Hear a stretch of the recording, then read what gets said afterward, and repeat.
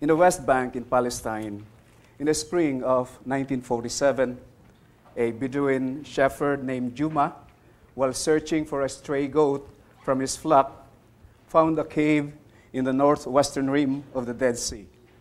Curious, he cast a stone into the dark cave, and he was surprised to hear the sound of breaking pots. So he became even more curious. He went in to investigate, and he found several jars of clay. But since it was already getting late and his goats had to be gathered, he decided he would just come back the following day. He excitedly shared to his cousins and fellow shepherds the news or the prospect of finding treasures in those jars of clay. Perhaps some of you have already know what treasures those shepherds were to find. Later we will see that. But for now, I just use this incident to introduce our text about the treasure in earthen vessels. Let's go to our text, brethren. Please turn with me to 2 Corinthians 4. We will read verses 7 to 16. But we have this treasure in jars of clay to show that the surpassing power belongs to God and not to us. We are afflicted in every way, but not crushed, perplexed, but not driven to despair, persecuted, but not forsaken, struck down, but not destroyed, always carrying in the body the death of Jesus, so that the life of Jesus may also be manifested in our bodies. For we who live are always being given over to death for Jesus' sake, so that the life of Jesus also may be manifested in our mortal flesh. So death is at work in us, but life in you. Since we have the same spirit of faith, according to what has been written, I believed and so I spoke. We also believe and so we also speak, knowing that he who raised the Lord Jesus will raise us also with Jesus and bring us with you into his presence. For it is all for your sake, so that as grace extends to more and more people, it may increase thanksgiving to the glory of God. So we do not lose heart. Though our outer self is wasting away, our inner self is being renewed day by day. In the title, I am using the word worthless in the sense of unworthy. We are all here by the grace of God alone. None is worthy because no one is sufficient for this ministry. As the Apostle Paul says in 2 Corinthians 2:15 and 16, for we are the aroma of Christ to God among those who are being saved and among those who are perishing. To one, a fragrance from death to death, to the other, a fragrance from life to life. Who is sufficient for these things? As Pastor Gerald have said, a group of men had come to the Corinthian church who presented themselves as apostles. Paul describes them as super apostles, but they were actually false teachers working to discredit Paul and his companions. They were questioning his credentials, and the fact that he and his companions were being persecuted and suffering many trials is a sign, according to them, that God does not seem to be blessing them. And many Corinthians have aligned themselves with those super apostles, feeling superior even to the other brethren, even to the Apostle Paul himself. And Paul and company have become to them, in the eyes of those people, as the scum of the world, the dregs of all things. They are looked down upon as an embarrassment to the church, while their new leaders, the super apostles, give the Corinthians a sense of pride, since they are so smooth, so persuasive, so wise. So Paul here is defending his apostleship, and at the same time, he's correcting their view of the Christian ministry. And I hope even us, we will be corrected by the Apostle Paul here. Here in our text, we will just focus our attention on verse 7. Here, in our text, he is highlighting the glory of the gospel by a description that contrasts its preciousness with the unworthiness and weakness of its bearers. treasure in the earthen vessels or in earthen vessels. It is God who should be glorified in the triumph of the gospel. So let me draw this message from our text. The Christian ministry is characterized by feeble bearers with a glorious gospel. Ang ministeryong Kristiyano ay nakikilala sa pamamagitan ng mga mahihinang tagapagdala na merong daladala na isang maluwalhating ebanghelyo. The Christian ministry is characterized by feeble bearers with a glorious gospel. I was telling Pastor Noel last night that the points of this last message have been chipped away little by little as the conference progresses. The earthen vessels have been touched by Pastor Gerard. And the surpassing power was touched by Pastor Noel also yesterday. Thanks to Pastor Mike and Pastor Wei that they didn't touch the treasure. So I still have one point to discuss. So I asked Pastor Noel last night, Pastor Noel, ano ba topic mo bukas? Treasure. Naubos na. Sabi naman ni Brother Joseph told me, Pastor Romy, you still have one left to discuss, the word in. So anyway, to wrap up what they have said, just remember, we have this treasure in earthen vessels. Let us ponder upon three headings that naturally come up from our text, and then let us ask, what should be the attitude of our hearts seeing this picture?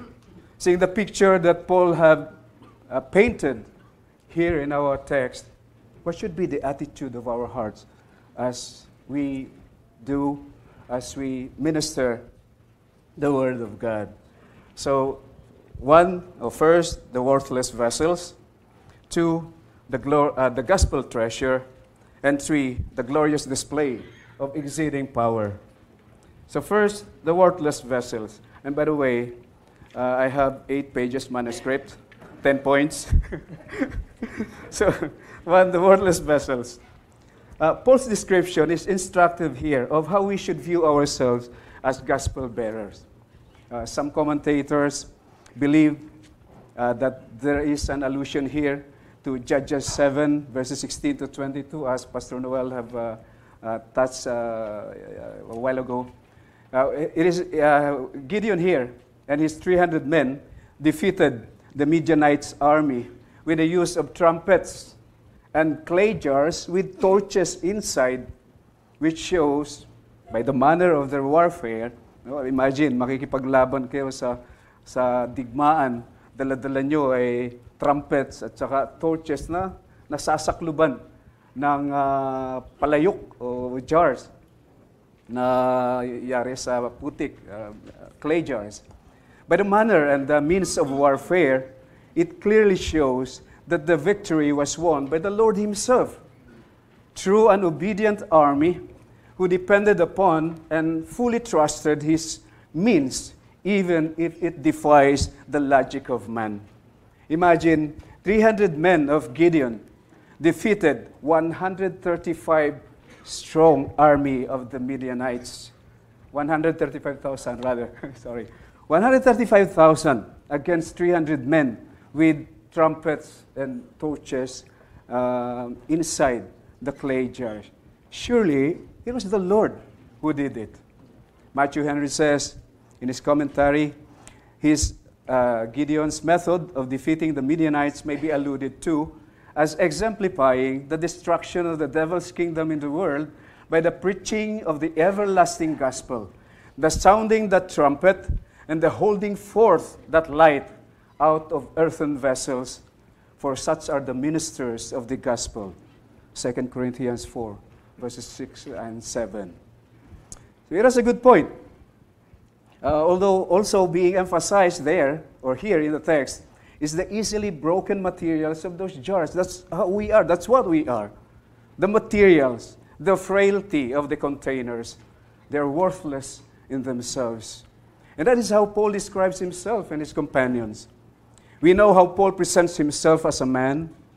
Though he was the apostle so mightily used of God, yet he considers himself the chief of sinners, a wretched man, the least of the apostles. He openly talks about his failures and weaknesses. He says in Romans 7:14 and following, "For I do not understand my own actions, for I do not do what I want, but I do the very thing I hate. For I know that nothing good dwells in me. For I have the desire to do what is right, but not the ability to carry it out. For I do not do the good I want, but the evil I do not want is what I keep on doing." That's how he describes himself. It is Paul. This is Paul. And what about us, brethren? And what about the thorn in the flesh? In 2 Corinthians 12:7, as Pastor Gerard said, it could be something. Perhaps some secret sin he was struggling against. It could be an illness, or it could be someone, like a person persecuting him. But whatever it was, it made him aware. The purpose is to make him aware of his frailty and his need for God's grace. Isn't it true also of us, brethren? Our weaknesses remind us that we need the grace of God. This is something that we should always bear in our mind. Feeble vessels always needing the grace of God. In our story, when the shepherds made their way to the cave floor was covered with debris, including broken potteries. Along the wall stood a number of clay jars, but the jars were insignificant to them. What they were interested in were the treasures that they hoped to find in those earthen vessels. As those clay jars were insignificant to the shepherds who were expecting valuable treasures, we also are not the important ones to those who are looking for salvation, brethren, and for those we want to save. It is not us. It is the Savior that we preach that they are interested in. That is important to them. They need to discover the Savior. It is the Savior that should arrest their attention, not our gimmicks, not the songs that we sing. It is the gospel of the gracious, of the glorious Savior, Jesus Christ. It is sometimes the case, brethren, that we stand in the way between Christ and the sinner in our ministry. That is why Christ is not seen, and the sinner is not saved. No matter how great a person we think we are, no matter the eloquence, the giftedness and learning, the self-importance we assign to ourselves is out of place. And it betrays a spirit that is not dominated by grace. This is not also to say that our ministry is insignificant, brethren.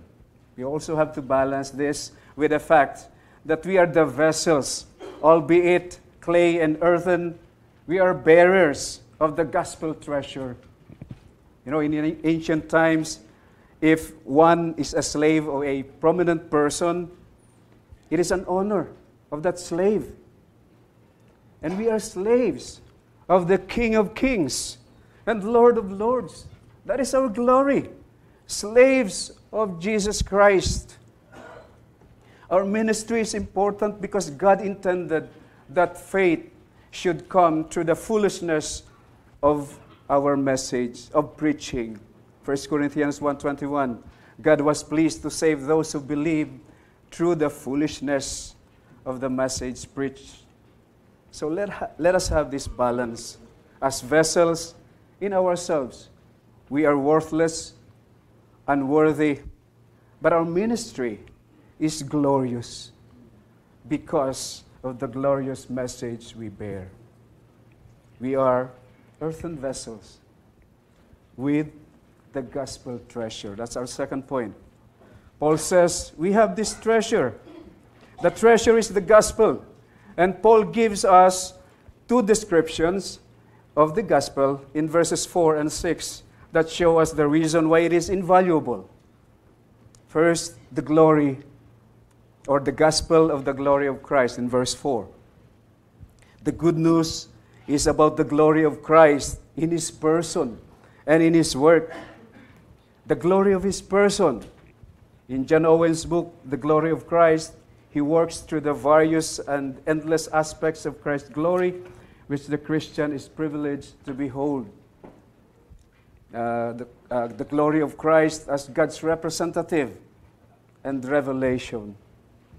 We know who our Lord Jesus Christ is, who Jesus Christ is. Siya yung lubos na kapahayagan ng Diyos. Nung unang panahon, ang Panginoon ay nangungusap sa pamamagitan ng mga propeta, pangitain, etc. Pero itong huling araw na ito, in these last days, He speaks to us through His Son, who is, siya yung lubos na kaningningan ng kanyang kaluwalhatian. That's the glory of Christ as God's representative and revelation. The glory of Christ in His person as fully God and fully man. The God-man. He's the only fit mediator between God and man. Siya lang yung maaaring maging tagapamagitan sa pagitan ng Diyos at ng tao. Fully God, to represent God. And fully man, to stand in our place. He is the mediator, the one mediator between God and man. To deny any one of those two natures is to not have a mediator sa Diyos. To deny His being God, walang halaga yung kanyang kamatayan. Sapagkat kamatayan lang yun ng isang tao. So the glory of Jesus Christ as fully God and fully man, pinaninindigan natin yan. Laban sa mga heresiya na si Kristo ay tao lang o si Kristo ay Diyos lang. Siya ay tunay na Diyos at tunay na tao. And the glory of Christ's humiliation. Siya nakataas-taas ang Diyos, sinasamba ng mga anghel, iniwanan yung kanyang kaluwalhatian. He left His glory. He emptied Himself.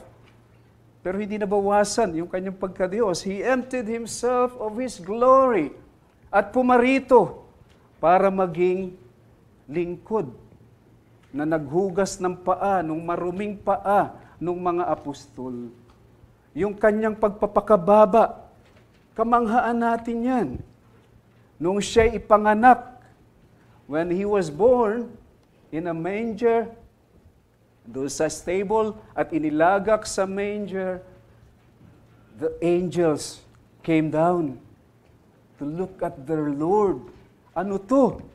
Anong hiwaga ito? What wonder is this? Yung aming Panginoon ay naging isang sanggol na sumususo sa kanyang ina. Pag umihi, kailangang palitan ng kanyang ina yung lampin. Yung kanilang Panginoon, umiiyak. Kaya hindi tama yung awit, hindi raw umiiyak. Umuuha. Yung Panginoon ng mga hukbo, naging isang tunay na sanggol, walang magawa. Tinuruang maglakad nung kanyang mga magulang. Nag-aral. The knowledge that He gained is from His diligent study of the Scripture. When He was quoting Scriptures in His ministry, do not think that that is because He was God or He is God. No. Nag-aral siya, sabi ni Lucas, lumago sa karunungan, naging masipag sa pag-aaral, was diligent in his study of the Scripture. That's why he can quote. Lahat ng sagot ay galing sa salita ng Diyos. The glory of His exaltation. Let us not also think that the glory He went back to sa langit is the same glory that He had. No. It was Jesus. It was Jesus who was born of Mary that was exalted. the God-man who earned that reign or that kingship by his suffering. Wonder. The glory of Christ in the Old Testament. He was the expectation of Israel. And the angels long to look. Sabi doon sa unang Pedro, sa 1 Peter 1:11 and 12, the angels long to look. Nung ipanganak siya, kaya siguro nagbabaan yung mga anghel. It's because hindi nila alam anong nangyayari. The angels learn. The angels also gain a more glorious view of their Lord nung siya ay nagpakababa rito. So, the glory of Christ in the Old Testament, pag pinag-aaralan natin yung Old Testament, makikita natin, we can see in the Old Testament the glory of Christ, the expectation, the long-expected Savior of His people. So such is the glory of the person of our Lord Jesus Christ. No other person in heaven, no other person in heaven or on earth is like Him. The Father did not become man. And the Holy Spirit also. Siya lang. It is the Son of God who became man. Naging tunay na tao. So, ito yung kahalagahan ng kaluwalhatian ni Kristo na nanduroon sa Ebanghelyo. So why do we sometimes blur His glory by what we preach na hindi naman gospel? So ito yung kahalagahan na nauunawaan, nakikita natin ang kaluwalhatian ng persona ng ating Panginoon. And the glory of His work, and particularly His atonement, is being the only satisfaction for sin. The fall of man is such that he cannot do anything to rise from where he has sunk. He cannot atone for his sin. And God cannot forgive him with just an order from His court, because He cannot contradict Himself. There's no other way for man to be saved except for one who is God to become the God-man and live a perfect life and die as the substitute for sinners. He vicariously kept the law perfectly. And what does it mean, brethren? It means that every second of His waking hours, He has to guard His every thought, His every word, His feelings, His emotions. And you think it is easy? 33 and a half years, every second He has to guard His thoughts so that He will not sin. With all the powers of the devil and his demons ganging up on Him so that perhaps He will stumble just once and the salvation of mankind would have failed. It wasn't easy for our Lord. It is not only His death, it's not only in His death that He suffered. In His every waking second, every second of His waking hours, He suffered for our sake. And what about His death? When He atoned for our sin, it pleased the Father to crush Him because He was the sin bearer. Did we hear Him cry, my God, why hast Thou forsaken me?" No one in heaven and on earth to comfort Him. The desolation and loneliness when He became cursed for us, we cannot fathom. Who knows? For our sin, He has to be forsaken of God, stricken, smitten, and afflicted. There is no event in the history of mankind like the Christ event.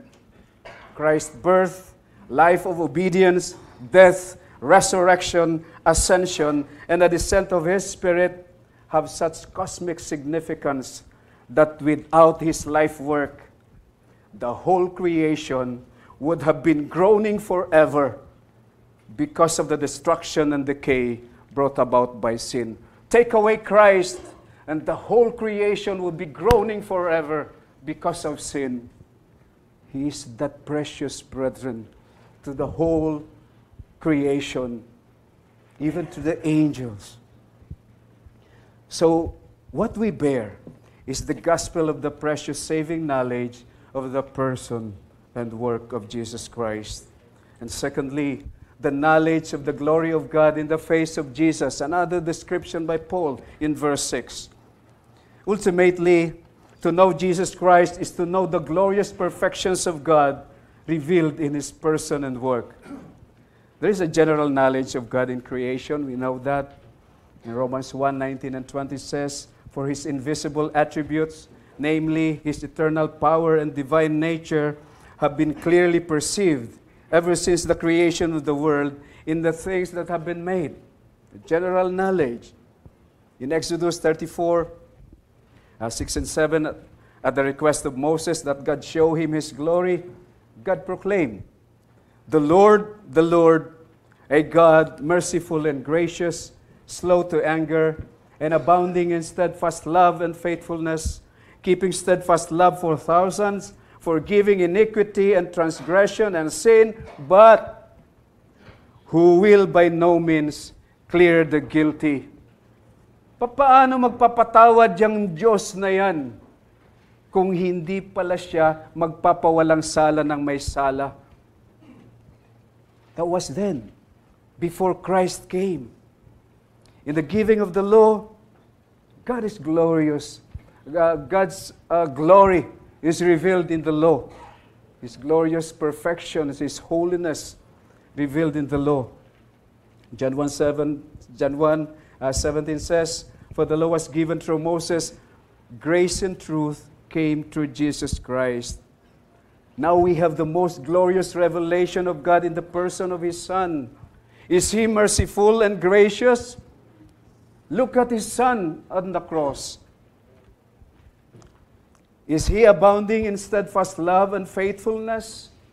Look at Christ dying on the cross.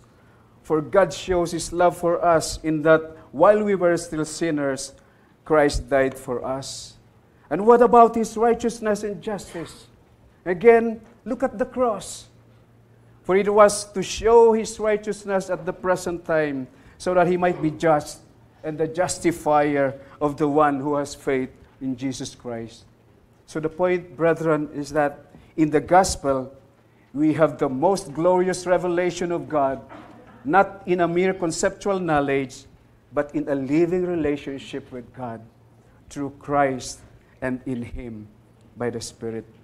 That is why the gospel that we possess is most precious, utterly invaluable. Nothing like it, brethren. When the shepherds went into the cave, what they found inside the clay jars were scrolls, wrapped in cloth and greenish with age. Subsequent investigations revealed that what they discovered were manuscripts, some manuscripts of the Old Testament, the first 7 manuscripts of the Dead Sea Scrolls.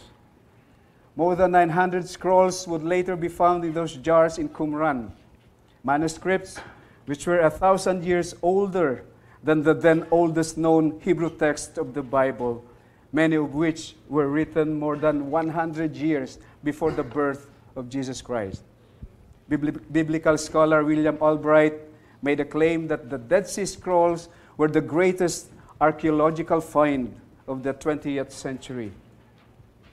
Scholars say that the Qumran community, of whom these cave libraries belong, were the Essenes, a sect in Judaism.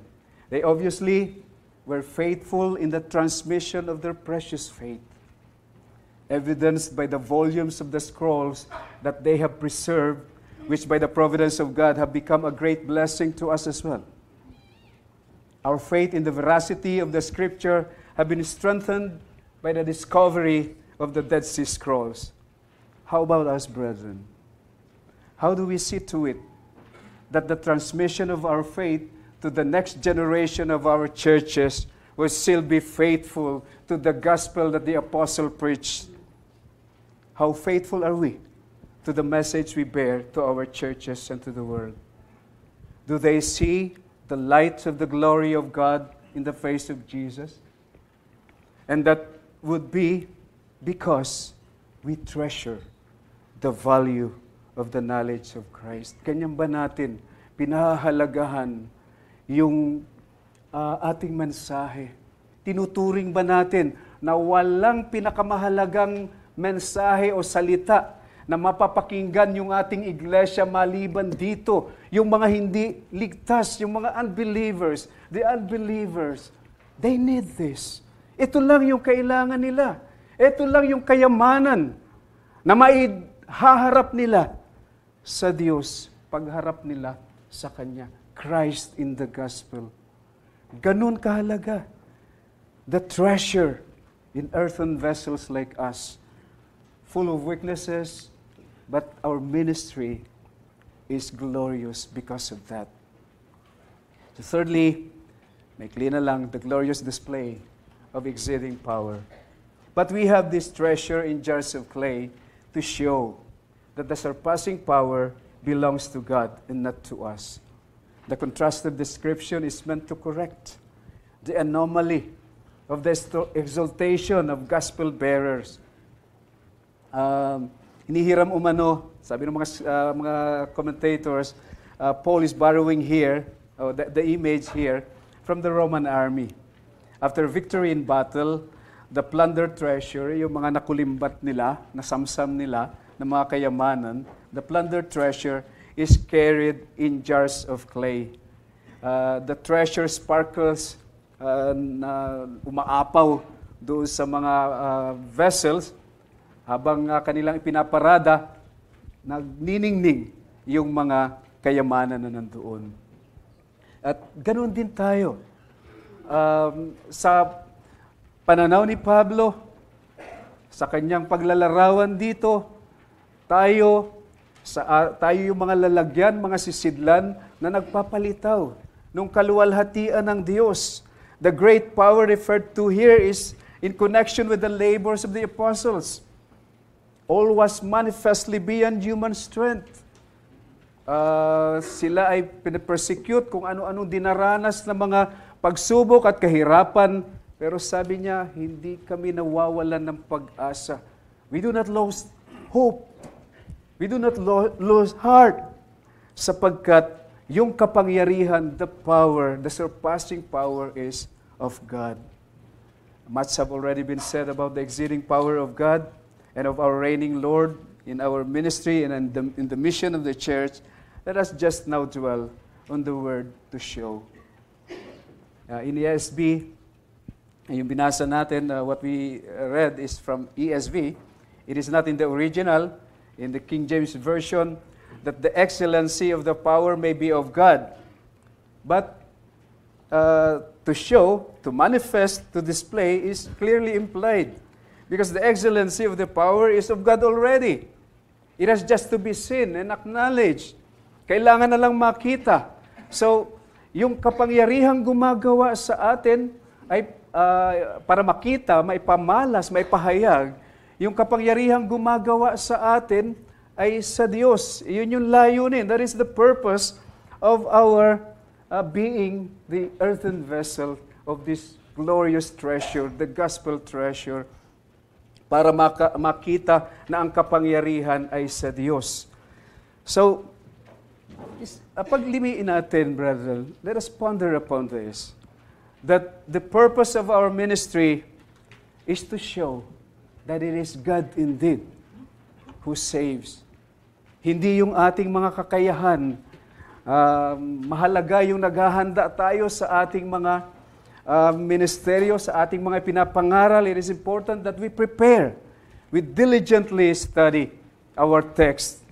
But after all the preparations, we go to God to display His power by our preaching, sapagkat yung kaligtasan ng makasalanan ay wala sa atin.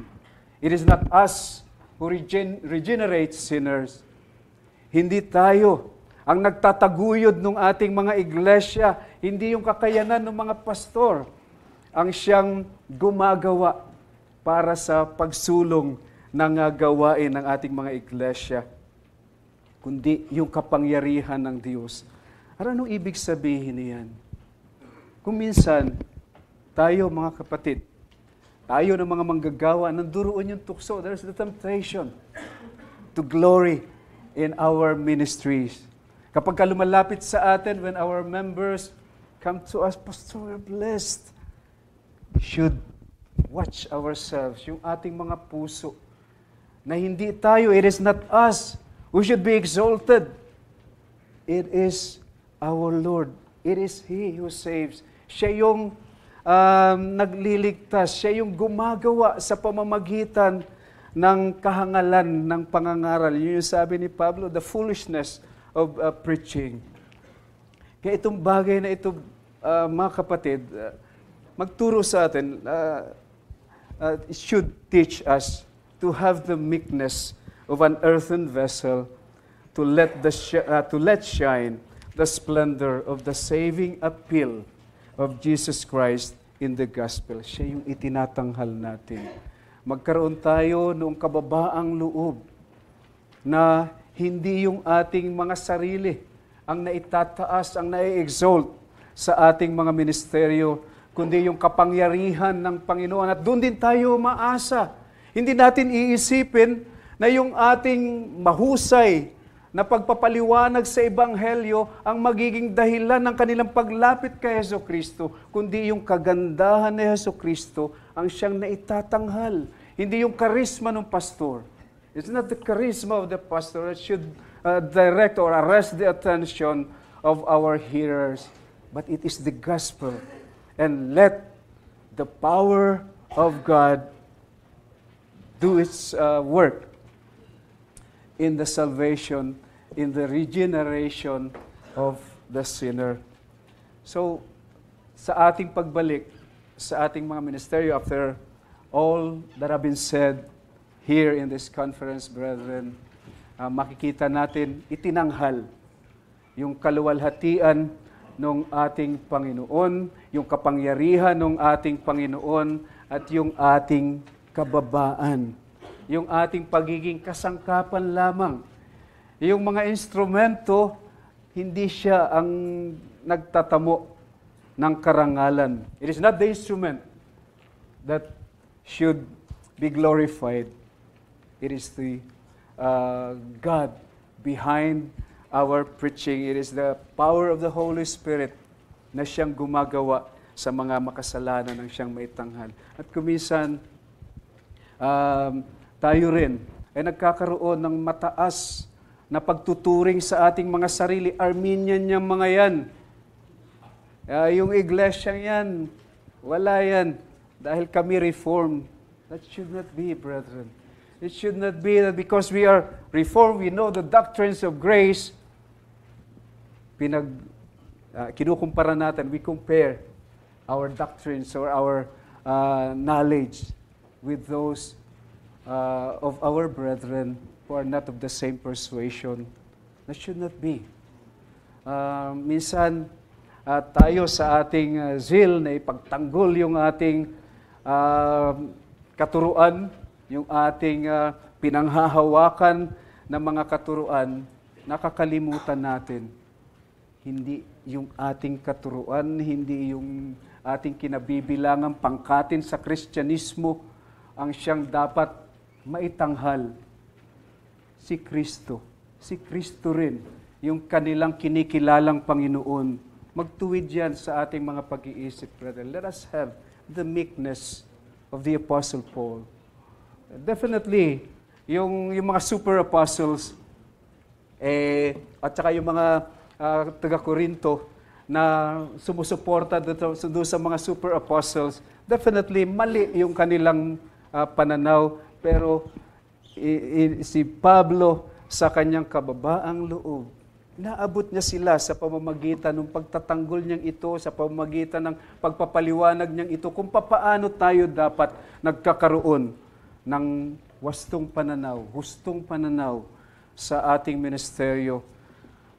tayo ay mga kasangkapang lupa lamang ng ating maluwalhating Panginoon. We have the same Lord. Habang sila ay kumikilala kay Jesucristo na kanilang Panginoon at tagapagligtas, kapwa tayo mga alipin, slaves of Jesus Christ lamang na binili ng mahal na dugo ng ating Panginoong Jesucristo. So nawa, sa pag-uwi natin, meron tayong hustong pananaw sa ating ministeryo bilang mga earthen vessels na tagapagdala ng maluwalhating kayamanan na ito ng Ebanghelyo. At siya, o yung Ebanghelyo ang ating itinatanghal sa ating pangangaral, hindi yung ating mga ministeryo, ang ating mga sarili.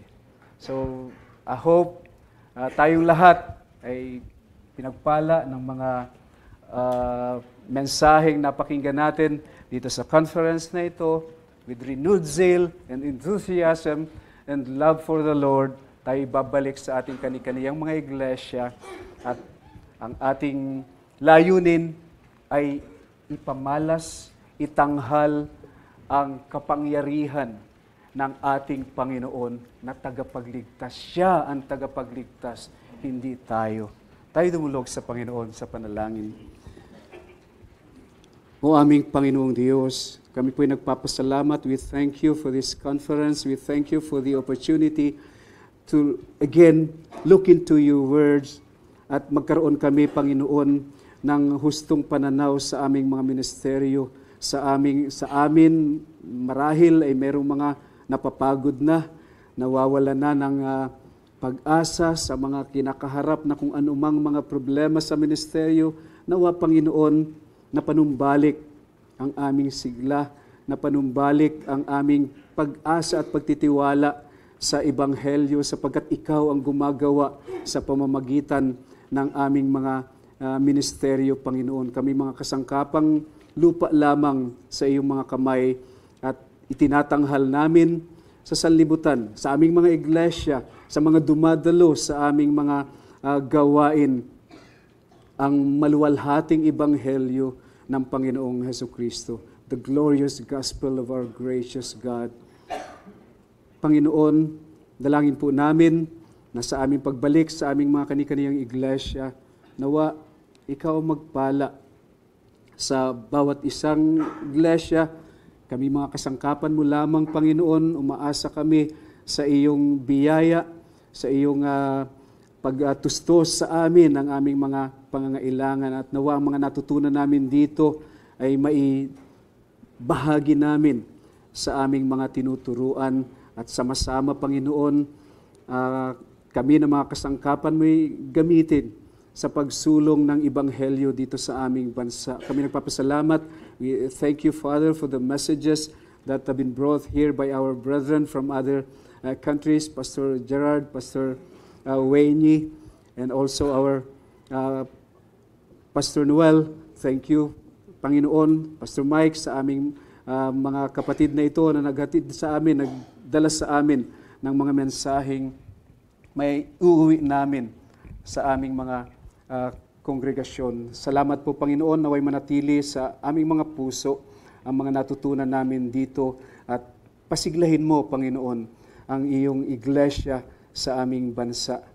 Maraming po salamat sa mga kapatid na naririto. Ingatan mo ang bawat isa sa pag-uwi sa kani-kaniyang mga iglesia. Pinupuri ka namin at ikaw nawa ang siyang patuloy na maluwalhati sa iyong iglesia dito sa aming bansa. Ito'y dalangin namin sa pangalan ng aming Panginoong Jesucristo. Amen.